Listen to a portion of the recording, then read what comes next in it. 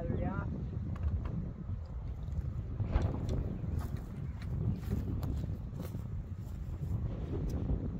Get our charger.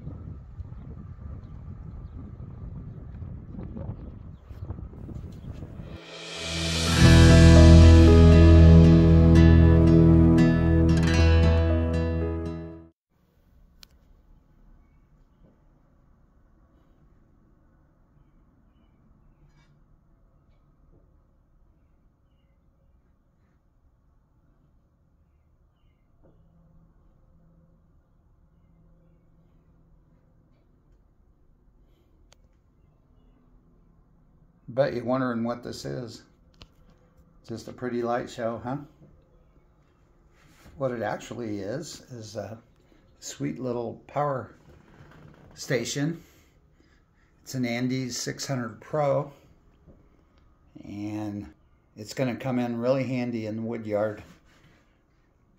We're oftentimes where there is no electricity, and we have a lot of portable battery powered devices that go down and we need to charge them. Okay, here's the front of the power supply. This power supply weighs 16 pounds and it has 584 watt-hour power, which is really sufficient for most of the things we charge out in the wood yard. Has 2 USB-C ports and 2 USB-A ports. It's got a car charging socket. And then it has 2 DC output connectors there. Here are the AC plugs right here that you can see. Right here. What I'm going to be using it for is charging my phone. So I'm going to plug my phone into it.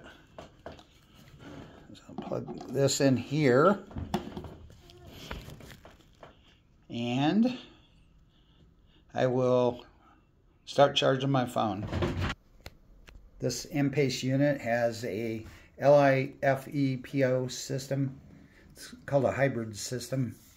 It has 2,000 life cycles, and so you can plug it into 120 volts to charge it, or you can use a solar panel, up to 550 watt solar panel. It has overload protection, over temperature protection, over voltage protection, and short circuit protection.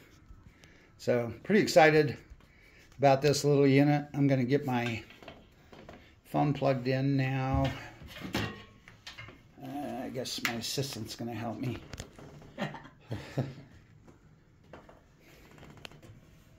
Okay. Shows the battery's at 85% and charging. So we'll see how long it takes it to get it fully charged. I'll report. I don't know if that's focusing in, but the battery's at 86%. And it is... It's 6:58, so I'll let you know when it gets up to 100%. Okay, I'm going to give you an update. After only 8 minutes, I'm up to 92%. It'll probably be fully charged within about 10 minutes or so. You can see on the readout that the remaining time left on the battery is 16 hours at this rate of charging. And then the battery is 65% charged. Right now it's putting out 18 watts to charge the phone.